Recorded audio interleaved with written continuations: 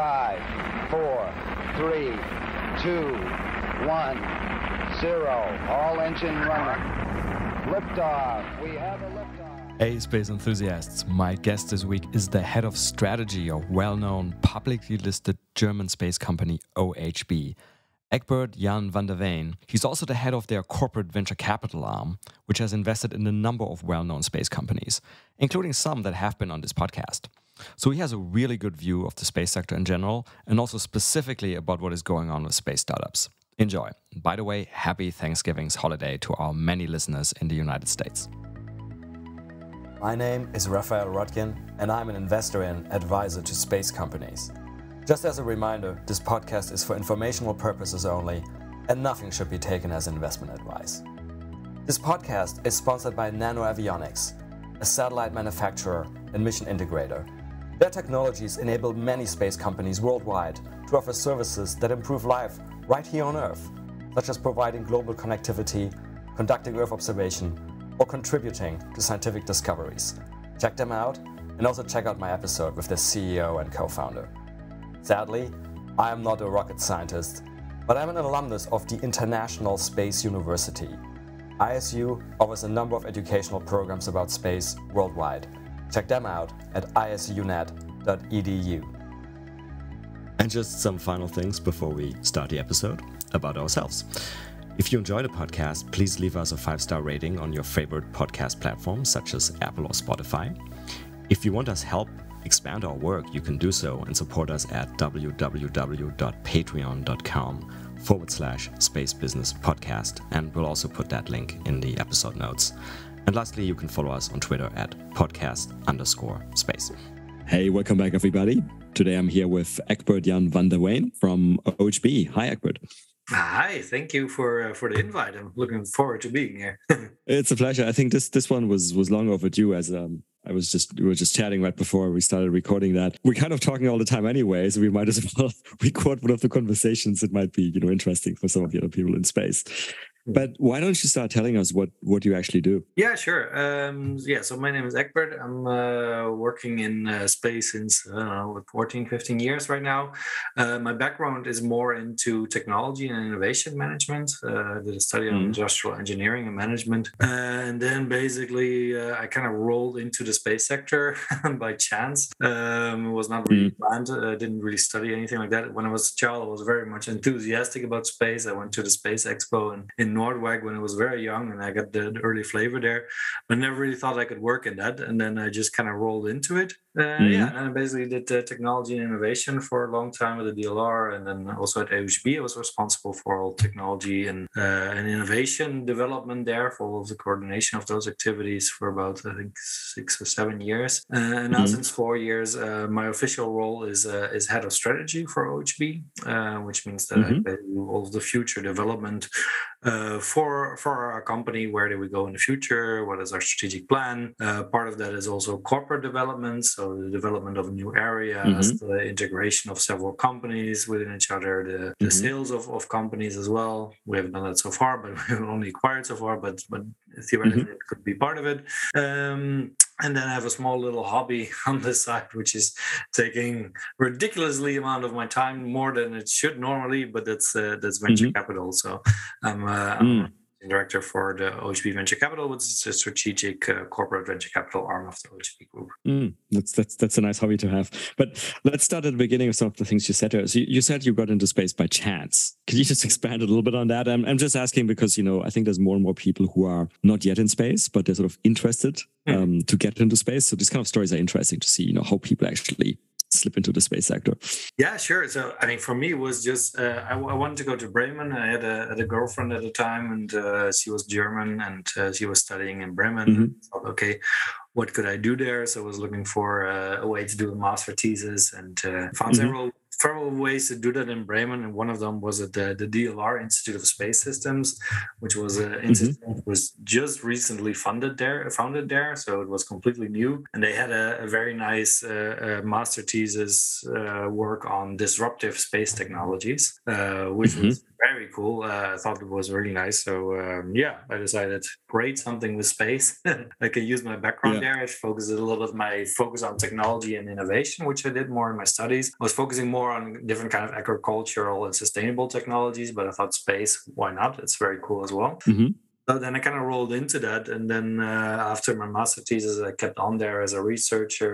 I wrote my PhD on the topic, didn't finish it, but came very far. And I'm focusing mainly on the topic of disruptive technologies, where then I did also several studies for ESA and the European Commission and DLR internal studies. So back then there was a huge wave of disruptive technologies. What are they? And it was a new term, and then we tried to find that out. What does it mean for space? Let's say, how do technology and innovation cycles work in the space sector?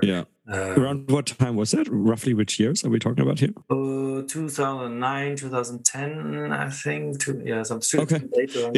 I'm only asking, right? Because this is, it's clearly, as I imagine, this is clearly sort of like, I mean, right now space is more and more in the news, right? And people are sort of talking about space being disruptive and disruptive technologies. But back then, this was a much more, less publicly known field. So kind of with the hindsight, I'm kind of curious just to know sort of like what would have been examples of the disruptive technologies people were looking at in space. I mean, back in those days, I mean, what we did is several forecast studies and everything. So it's good to see, let's say, hindsight, what worked and what didn't work.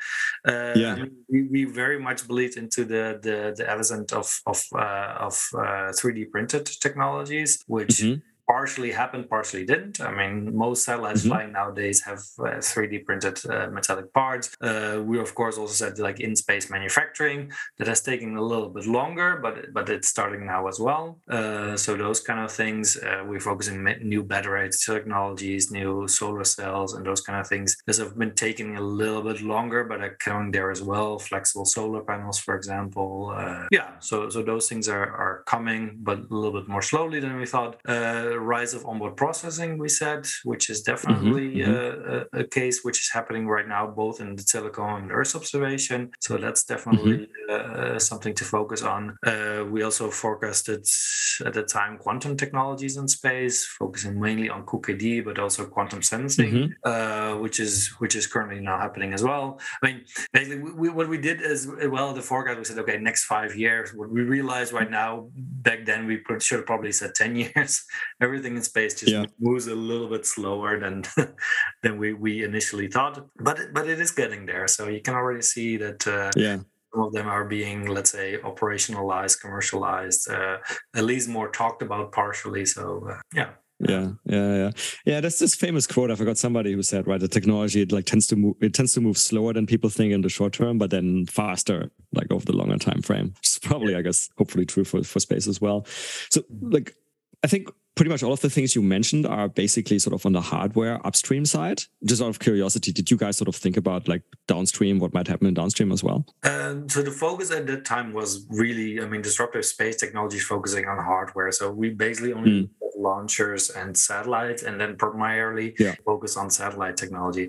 So downstream, not too much, because it's just, I mean, it's more related to other areas. For me, the downstream space is a enabler. It's a logistics kind of thing, but it's not a driver. I mean, the biggest thing happening on downstream, for example, are automated processes and artificial intelligence and machine learning and those kind of things. And I don't think that the driver in that space, it's just a user potentially. And then you said your PhD thesis was on the same topic? Yes, focusing on disruptive innovations.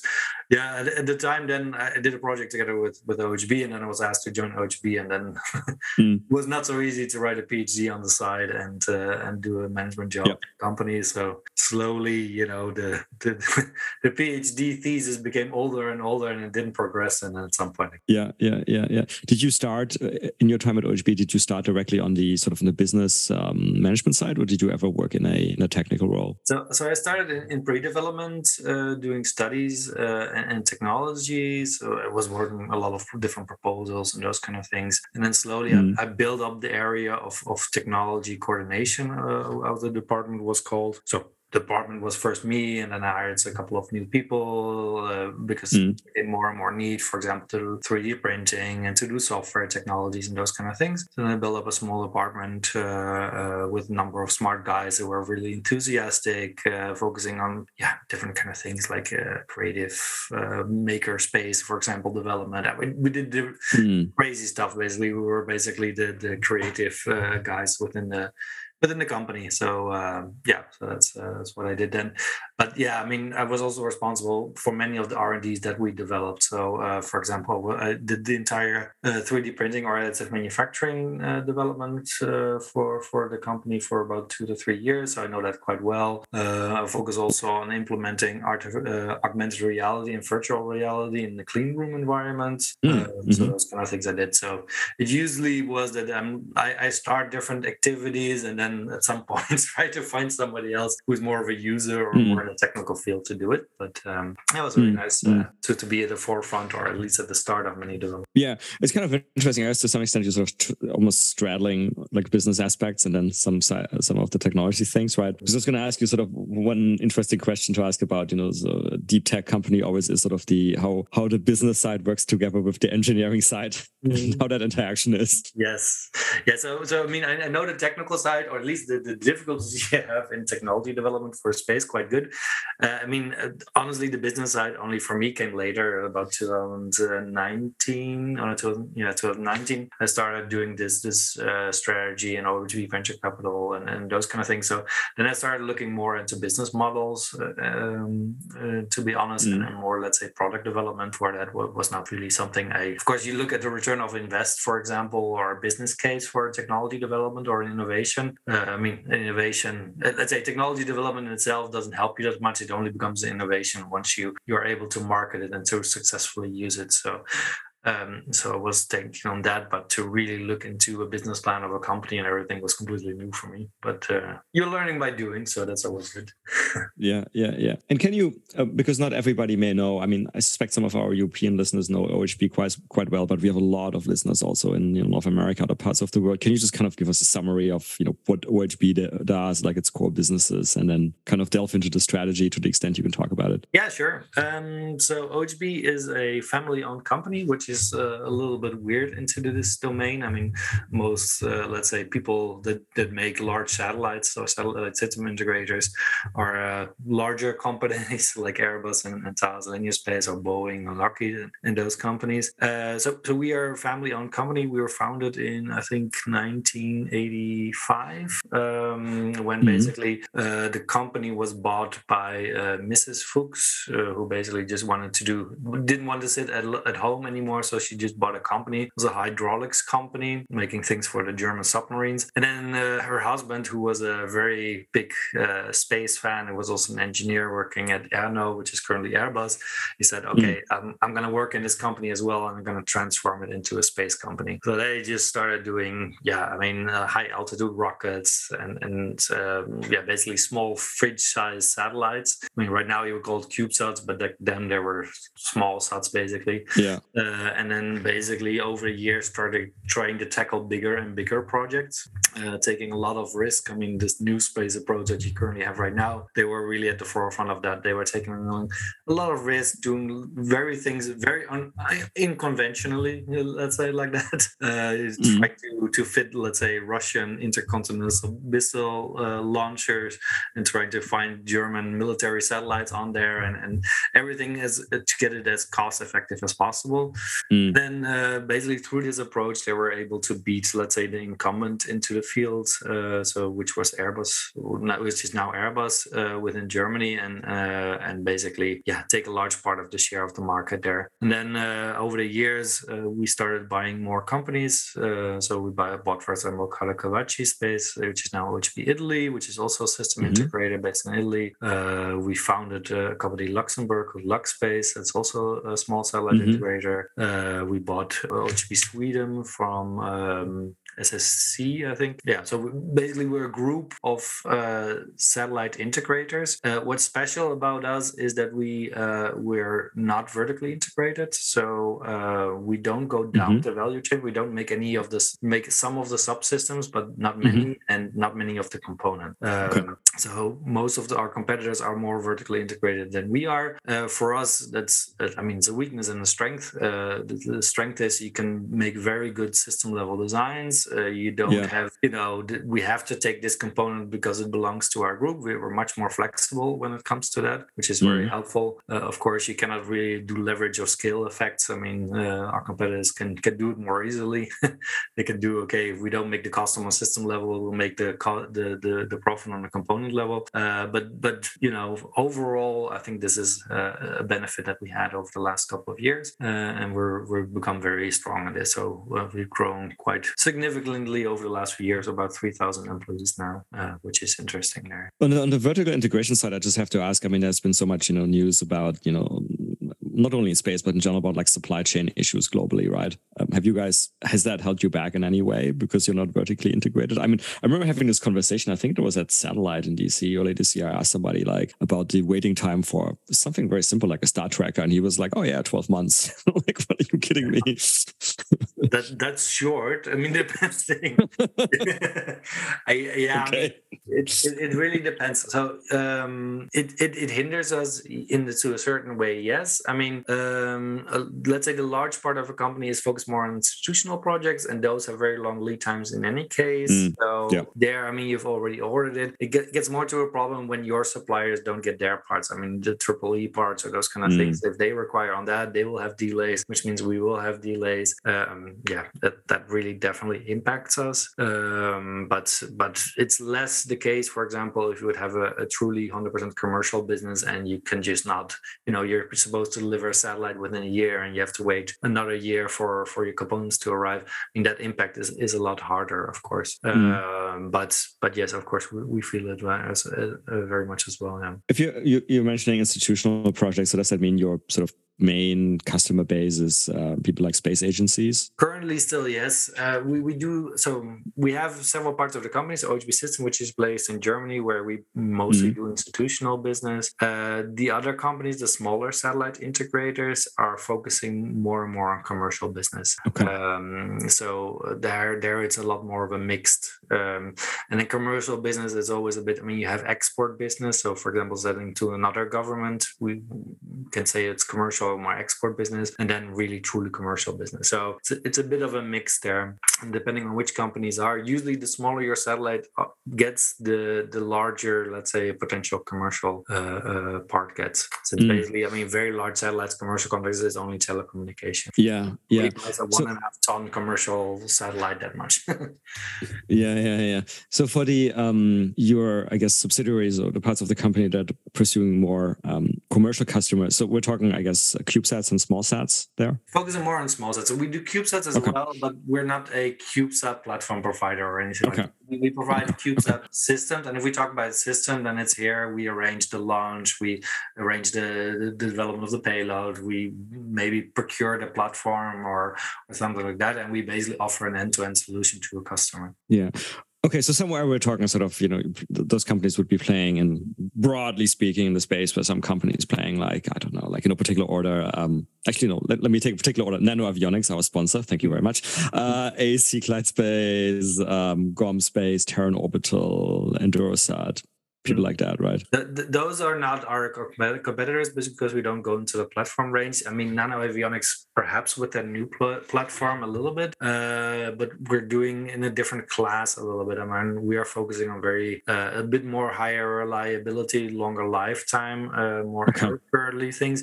So we go, let's say, minimum. I mean, like I said, we do CubeSats if a customer wants it, but our real down limit is basically 80 kilograms going up to 100 kilograms.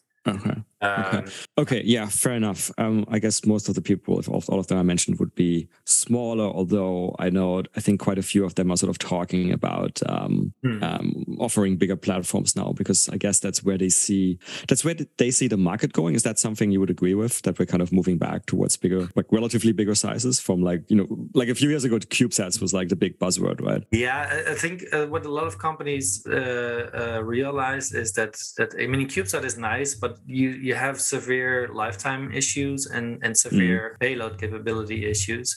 I mean, I think, for example, what Planet or Spire does and what they've able to get out of the performance of a CubeSat is quite impressive. But you come to certain physical limits. And if you want to work a business case, I mean, a CubeSat, I mean, lifetime 1 or 2 years. If you go for a bigger satellite like where we, for example, are, you have 7 or 8 years. I mean, in the end, if you look over the lifetime, what the performance will be and your cost per year, you know, it very quickly becomes a better option. Take a little bit, higher reliability, a bit bigger satellites. So I think especially the class range, let's say 50 to 200 kilograms, will get a bit of a growth. It's only part of the market.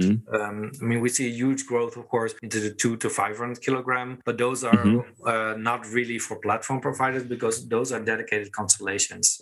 Those are the mostly the telecom mega constellations. Sure. But those things you cannot really tackle as a platform provider because that's not what we do. I mean, we make a platform and we sell to multiple customers, 10, 15 different customers, and we put different payloads on there. And that's a little bit what our market is. The other interesting thing that I noticed that may be going on with some of the integrators is some sort of vertical integration, right? And it even starts as far back as the launch providers. So it's sort of like, launch providers, I guess to some extent Rocket Lab and then AstraSat. Okay, I guess they realized they have to fill their launches, right? So they started kind of doing satellite platforms as well. And then some of the satellite integrator guys, like I mentioned before, Terran Orbital, I guess they started realizing they need to create demand for their platforms. So they're like, okay, let's do our own constellation for something, like typically EO. So there seems to be this kind of like general vertical integration going on, I guess, sort of like trying to generate demand. Is that also something you're seeing? And how would OHB think about this? Yeah, I mean, it's definitely true. I mean, the grass is always greener on the other side, I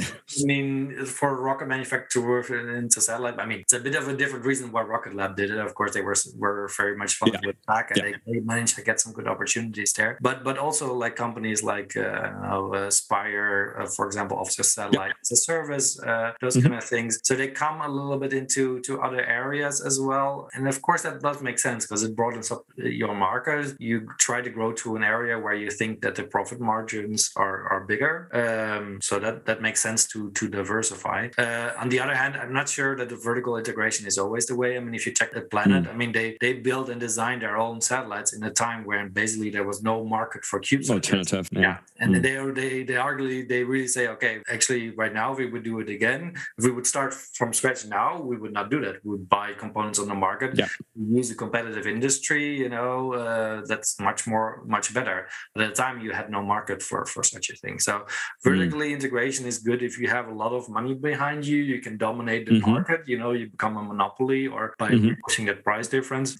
If there's already an established market out there, that might not be the best way to go, to be honest. What a lot of companies do, they focus more, they go to an area where currently there is no market. So, I mean, satellite as a service is a new concept, which is for a lot of satellite manufacturers an interesting point of view because you go more, let's say, in a cooperation with the operator point of view. Usually the operators, if they're successful, they make a lot more money than developing a satellite. So that does make sense. So this is also an area where we're thinking of going for the strategy. Of course, I'm going to say too much about the strategy, but we're definitely developing our downstream domain, which focuses especially on services and product based on Earth observation and satellite data.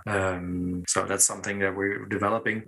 We as a company, we decided to split our company into 3 parts. So the space systems part, which is the satellite integration, the aerospace part, where we focus on launcher components, where we develop also our own launcher, Rocket Factory Augsburg, and we make airplane components. And then the third part is OHB Digital. And there we really try to focus our activities that we focus on the downstream. So we, for example, make a lot of products and services, focus on the maritime industry, focus on the railway industry. We focus on everything basically involving critical infrastructure. So line monitoring. We do airports, logistic fields, harbors, those kind of things. That's a little bit our current focus of our interest there, also of the downstream applications. But we also focus, for example, with our VC activities on more agricultural applications, for example, with our investment into Constellar, or our basically activities focus on mitigating the impacts of climate change and carbon emissions monitoring. It's a very broad, let's say, number of activities we're doing. Some of them we're very advanced in, some of them a little bit less, but this is the areas we're pushing. What would you say is sort of the underlying DNA of the company? So like when, those maybe people come together from a big corporate meeting or offsite or something from those, 3 different parts of the companies, what is sort of like the shared understanding, culture, whatever you want to call it? So there's within OHB, there's a large degree of pragmatism, I would say. We just try to do stuff. We don't have a very high hierarchy. There's there's only, I think, 4 layers within the company. So that's fairly quickly. Decisions can be taken very quickly, also because we have a family ownership. So the CEO of our company is also representing the 70% shareholder of the company. So the CEO that's important. The CEO is from the family, right? Yes. Yeah. Okay. So he's the son of the founders of the company. And that makes things very easy because you have to make a decision, and that can be done. I mean, within certain boundary conditions, can be done very, fairly quickly. It's kind of like SpaceX without tweeting, right? Exactly. And that makes it very, very easy to do. Let's say, because it's also we are very much a family environment there. The former founder of the company, Christa Fuchs, she's like 83, 84 right now, and still comes to the office every day. Okay. So we still see her. She still goes into meetings complaining that we spend too much money and we have to be more, let's say, cost effective and those kind of things. So I mean, that's definitely something that lives through. The son of the CEO is also quite often in the company now and getting more and more active. It's a family company there, and it's not only the family that matters, but all of the employees are part of the family, and that makes it very nice. Of course, it gives. Family has some trouble, of course, as well. Sometimes it's always it's a way. It's a certain soft thing. It's a lot about relations and everything. I think overall it makes us still very effective and very agile, which is something that you usually don't get in a large aerospace company. Yeah, I mean, for 4 layers of hierarchy for traditional large aerospace majors sounds like paradise. Probably. Yes. And for 3,000 employees, it's also quite a lot. Yes. So, family owned, but you guys are also publicly listed, I think, on a German stock exchange, right? Yes, we were publicly listed. So 30% of our stock is free float. So that's basically publicly traded. Okay. And I guess that sort of brings, certain things with it, right? Quarterly or half yearly reporting, maybe, I guess probably some investment banks are equity researchers following OHB. Yes. Yeah. So the reason why we did it at the time is to create transparency also for our company, for our customers, because of course this kind of reporting need that you have to do adds a little bit of transparency that money is not wasted or those kind of things. Of course, normally if you would have a company with 70% family ownership and 30% free float, it's not really super attractive for a large investor to institutional investor. Yeah. So it's what we have is a lot of small shareholders, so that's not too, let's say, interesting. The good thing is it requires, the 70% keeps control over the company, so there's nobody else stepping in, which is always the problem with such company, that a large Chinese investor steps in and takes control. So those kind of things that will never happen with us, so that makes it good. And I guess on the upside, as usual, is if you are listed, depending on where the share price is, it can be used. Shares can be used as an acquisition currency as well, in theory. Exactly. Okay, so maybe let's go through the 3 parts a little bit. So on space systems, on the integration side. So I'm wondering, since you guys are, as you said, value-added integrators, and you don't typically do the components yourselves, is there any sort of opportunity you see in certain satellite components? And I'm asking that because we have a lot of entrepreneurs and potential entrepreneurs listening, and maybe there's something you've seen is like, oh, I wish I could get, like, I don't know, like you said, better solar panels or something, right? So for me, I mean, for me, what's more interesting is to develop something that's. So I think there's a lot of potential in the market to find cost-effective solutions. There, let's say, so you always have different areas. You can be technically a lot better than what is currently out there. That, of course, is a little bit difficult to do if you're going to establish player. If you become a new amateur, it's really great to be cost-effective, and there you have a huge potential because honestly, a lot of let's say current components which are being developed in the space industry are ripe for disruption when it comes to a cost point. It's just true. It's so expensive. I know. I mean, that's one of. I mean, as you know, I haven't been in space that long, right? Maybe like 6 years. But that's one of the first things I noticed. Is like that stuff is so expensive. Like, why does a propulsion unit cost $300 to $500,000? For or a Star Trekker. Why does a Star Trekker cost like whatever it is, $30,000-$40,000? I mean, it just seems so expensive. Yeah, I mean, but that's a little bit the market, and the market dominated up until 10 years ago was by ECSS standards, at least within Europe, and NASA has its own standards book. And it's just an entire row of tests and things that you have to do, which is great for a science mission, or a human spaceflight mission. You want to make absolutely sure you're building things for the first time, so you try to test on every level. You do from the most single component to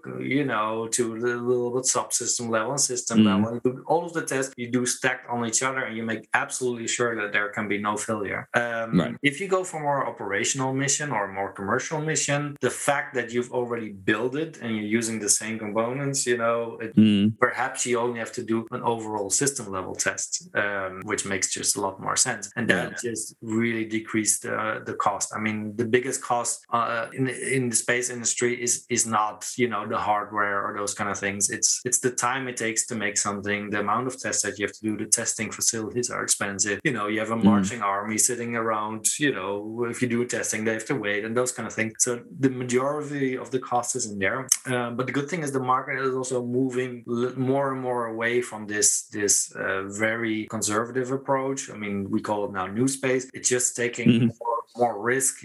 Or let's say handling risk differently. It could also be. I mean, one of our first projects that we did was, for example, the Zalub constellation for the German military. You could have built the constellation with a number of, let's say, 2 very high reliable satellites. But what we did, we just built 6 and were very less reliable, let's say, like that, or let's say did not fully tested. And we said, okay, if they were still reliable, they're still all flying, they're still doing very good. But we had, let's say, a reliability or redundancy on an overall system level, which wasn't done at the time, Right. And therefore you're able to put a different risk away from like a single system or a single subsystem or a single component. You treat it as an overarching methodology, which focus on the entire thing. So not only then your satellites, but also your ground system and everything like that. And try to mitigate what can I do to make a cost-effective solution, and by putting the risk at the right place. And that's something that we've been very strong in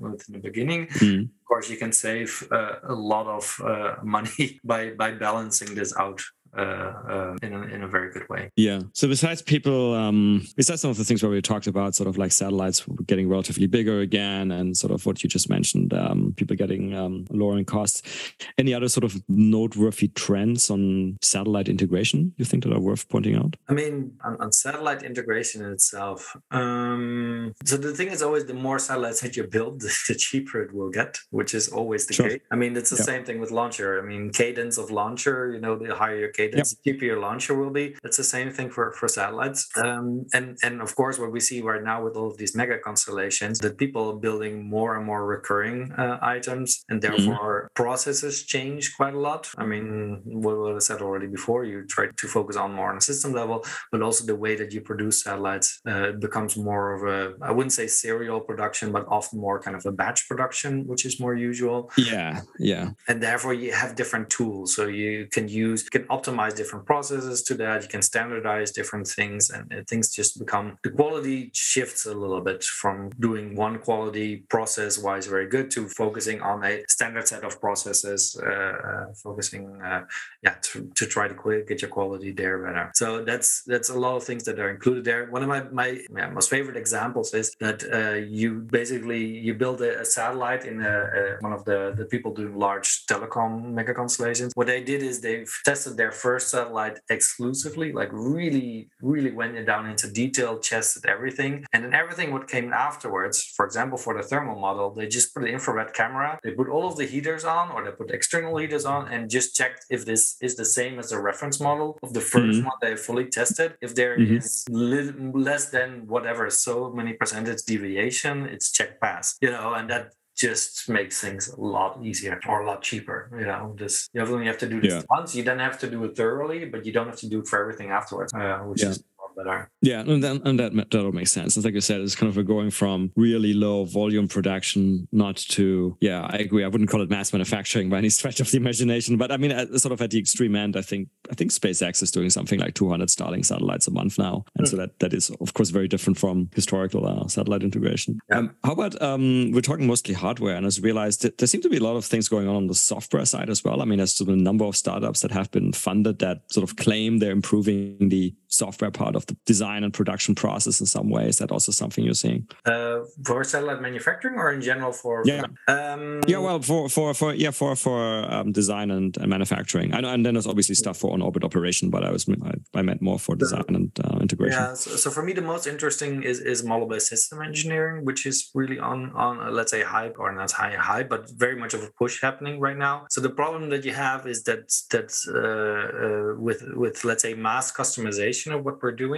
So basically, you create different platforms where you do it for different customers and everything like that. The complexity gets really high, and you don't really want to repeat everything yourself, and you want to automate processes as much as possible. And you can really do this with model-based system engineering, basically reducing the complexities there. For example, different simulation loops you can do automatically. You can do a fact check, for example, is this possible or not? And there's many different things that are happening there. It takes different roles into the early design of the satellite. It's called more, let's say, concurrent design approach. It's more implemented in there. And later stages, it's more the model-based system.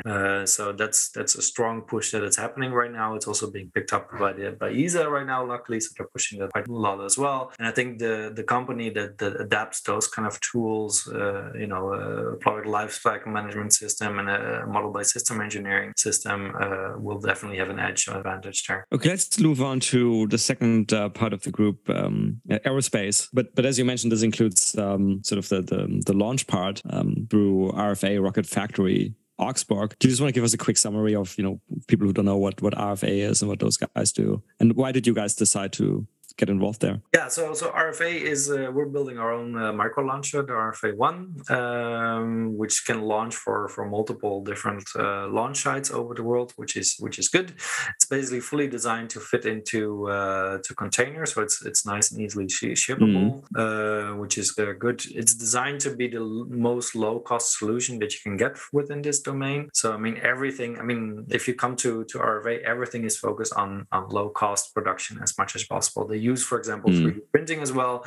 They don't really do all of the quality checks that we do for our satellite components. They build it once, they check it, and then afterwards, they look for a more stable process, and they don't do all of the fatigue tests and all of whatever you need on normal components. So everything is focused on the low cost manufacturing as much as possible. For their tanks, for example, they use large brewing tanks, basically. A manufacturer for that can build stainless steel. I guess they are based in Bavaria, so they are based in Bavaria.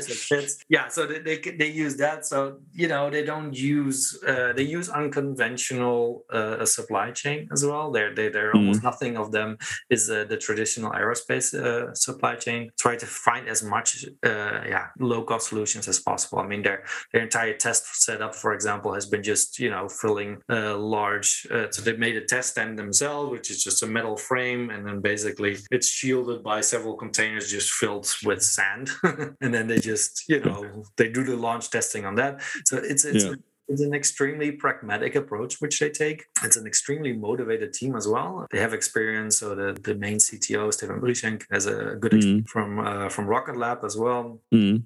which is, it's just helpful. If you've been there and helped develop a rocket, then it's just great to duplicate that experience.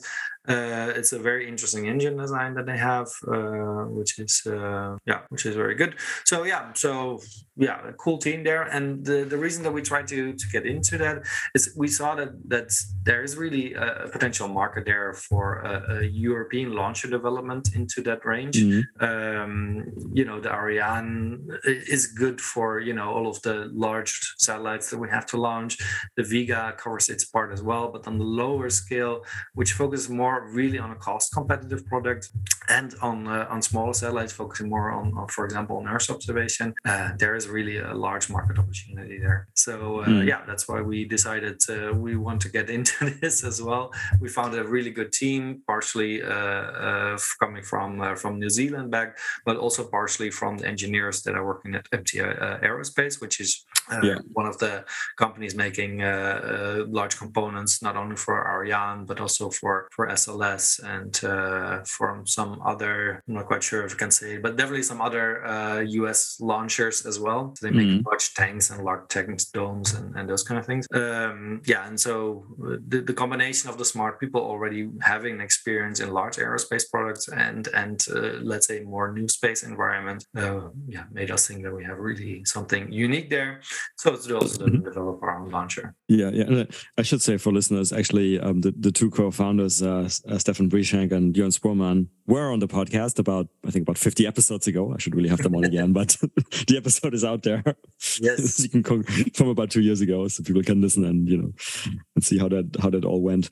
And this is just to put some numbers on this. I think this is payload size is about a ton or so here. Yes, I think 1,200 kilograms in not the first launch, of course, but that's the final aim there, to go into that mass range up to 1,200 kilograms. Is there an expected date for the first orbital launch? Oh, I cannot say that. I'm pretty sure there's an expected date, but I don't want to say anything wrong. So. Yeah, no worries. Okay, cool. Let's move on to, there's OHB. I forgot to ask, OHB, what does that actually stand for? I'm just going to guess the B is for Bremen or something. But because this is clearly, it's not a space company anymore. It's not something space, right? It's like OHB. It's like some sort of acronym. Yeah, so OHB doesn't stand for anything currently. In the beginning, so like I said already in the beginning, the history was this was like a hydraulics company. So it was called Otto Hydraulic Bremen. So Hydraulics Bremen. And then they took over the company and they're like, we don't really want to change the name. OHB is nice and short. Okay, we're just going to make it Orbitale Hochtechnologie Bremen. So Orbital High Technology Bremen. Okay. And then, that's such a mouthful. And then at some point they were like, okay, it's just OHB. It's not an abbreviation at all anymore. It's just OHB. Okay, that's a cool story. Anyway, pragmatism at its finest. Yes. No need to change web domains, and I guess this was before web domains were a thing. But anyway.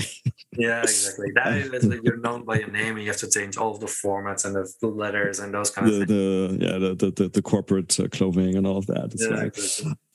Okay, so moving to OHB Digital downstream, and I suspect that's when we kind of move into OHB Ventures as well. So what are some of the examples of your downstream activities, and then maybe if you want to cross over some examples of your investments, your publicly known investments at OHB Ventures? Yeah, sure. So I mean, what we do, for example, there is we do our reseller for AES data, so the Orbcom data that's. So it's more for the maritime industry. So we also make value-added solutions based on that. So basically, just for those who don't know what it is, by the way, IAS is automatic identification signal. You can measure, you can listen to AAS signals that every ship sends, listen from space, and you can do the position of every ship over the world, as long as they have their AAS receiver turned on, which is unfortunately not always the case, but yes. Yeah. So we're a reseller for this data within Europe. We make basically solutions for that. So that solutions could be, for example, for custom control. A ship comes in, you can see where the ship has been in the past, what it's been doing, and those kind of things. But it also could be, for more governmental applications, saying, okay, where are the ships that are going under my flag? Where are they? Or large shipping companies to check, okay, where are my currently ships at the moment? Those kind of things. So there's many different applications focusing on that. We have a large part working on railway as as well. So most focusing on cybersecurity solutions and power control for railway. Doesn't have too much to do with space, to be honest, but it's something that belongs to our company, and that's growing quite a lot, which is also good. We're also focusing on navigation solutions, so focusing more, for example, on jamming and spoofing of GNSS signals, which is interesting as well. We have an entire group, or the larger part of the company, working on basically operations of satellites and also antennas and ground stations. So they're basically focusing on basically whatever happens on the ground with the satellite. So the entire buildup of ground station operations and afterwards and those kind of things. But we also do large astronomy telescopes, radio telescopes. So we also, for example, a company in Chile at the Atacama Desert that built different antennas for the European Southern Observatory. We're building antennas in South Africa, Thailand, those kind of things. So that's really focusing more on the antenna point of view. So at OHB Ventures, what kind of founders and opportunities would you like to hear from? So I mean, what we're really looking towards, I mean, OHB wants to grow the space sector. I mean, basically, we want to ensure that the use of space is optimized as much as possible. And what we believe is that downstream has been neglected. There's a lot of potential there. There's many data coming, for example, from the Copernicus satellites, also the Landsat, those kind of things. There's many Earth observation data coming down, and it's not been optimally used yet. So that's definitely where we're something looking into. So companies focusing more on the downstream, focusing partially more on Earth observation. That's a little bit our strategic focus. It doesn't mean that we're focusing only on that. There's definitely, if you have an interesting technology for a launcher or an interesting technology for a satellite or something like that, we could be keen to invest as well. But we're focusing more strategically towards the parts that we don't master. So more for us. So we're officially what they call midstream. So we don't look at the upstream components too much, more the downstream. So any kind of, somebody has a great application focusing on any kind of space data or space service or using space communications or those kind of things, there we are very interested in. An example of what we did in the past is, for example, Constellar, where it was also recently announced that we participated to the latest funding round. They use infrared data from space to measure drought in plants, basically. So they can see if the temperature on top of plants rises, that the plant is thirsty, to use very layman's terms, and therefore you can see it's a good indicator where there's drought, so you can do precision irrigation techniques you can apply to that. Another company that we invested in is Sea-Roots, which is a combination, for example, of the AES data we sell. So they use historically tracks of where ships went. For example, you want, shipping routes from Hamburg to Los Angeles, and you can automatically see if you want to ship a container, you can see how long it will take, what it will cost, and what the CO2 impact will be. So you can basically optimize your routes based on that, and you can also do a past reporting on what the CO2 impact your container shipper, let's say per container, the CO2 impact that was actually made by this shipping movement. So they can check then, for example, what is the ship, what is the motor that it took, what is the weather that was on the sea, and those kind of things. So they can backtrack and see exactly how much fuel was consumed, basically transporting this container from A to B. Okay, so we're kind of coming towards the end of this episode. I mean, as usual, we could keep going for hours here talking about space. But let me close by asking a couple of questions. So, I think first question is relevant both for your strategy activity as well as for ventures. If you were to go back to the time of your master's and PhD and you had to think of disruptive space technologies in 2022, what would be some key highlights of the update? So right now, looking into the future, for me, let's say, the still onboard processing will definitely change it. I mean, We already see onboard processing quite active now in telecommunication, on Earth observation. There's nobody who has successfully applied it into a business case yet, and that for me is really the future. I also see the more, let's say, coming up of data relay solutions as well as coming up. I mean, this will really embark a little bit. So currently, what we've currently always been doing, I mean, Earth observation has always been you observe something, and then a few hours later you can only get the data down and you can really process until it gets to the end user. Any kind of data you get is 1 or 2 days year old, and that makes it the economic value of it not as much. And I believe very much that especially as onboard processing and this data relays will come to a certain kind of nowcasting where you can really see, okay, what is happening currently around me now. And that will really, let's say, accelerate the applications of this. That in combination with automated processes that you have on ground. So that could be, for example, machine learning or artificial intelligence, but it could also just normally be in embedded processes in existing digital architecture, that you really come to a way where, you know, an end user sees directly the information that it needs, and it's recent, you know, it's less than half an hour old, and then all of a sudden a range of new applications gets possible. And for me, that is the most interesting part, which is going to happen in the future, and that will drive a lot of the developments and innovation. Yeah, that's definitely a good one, and I'm sure we could kind of talk about some others, but let's leave it here for today. And then the last traditional question of every episode is about science fiction. So Egbert, do you like science fiction? And if yes, what are some examples of books, TV series, movies that you like? My favorite book of science fiction is the Dune series, Herbert. I mean, I've read this book like 15 times since I was very, very young. So I mean, I read many science fiction books, but that's the one that I always keep coming back to. So for me, it's a very nice mixture of science fiction, but also not too science fiction. So it doesn't have too much computing power and artificial intelligence. Everything focused on the mind. So it's a psychological one as well. It has very much to do with politics. And for me, that's absolutely fascinating. This world of this, you know, huge sand dunes and huge worms, and this kind of like forecasting the future as well. It's fully agreed. It's one of my favorites as well. And like I think you can come back at various times in your life, and you're gonna read it in slightly different ways. And you pick up always different things. So for me, like I said, it's my must read every 1 to 2 years. The first book. I mean, there's many more books. I don't read the entire series, but the first book definitely. Yeah. So in that vein, fear is the mind killer. People don't know what that means. They have to go read the book. Well, thanks so much. It's always a pleasure. And we'll do this again sometime. Thanks. Bye-bye. Bye-bye.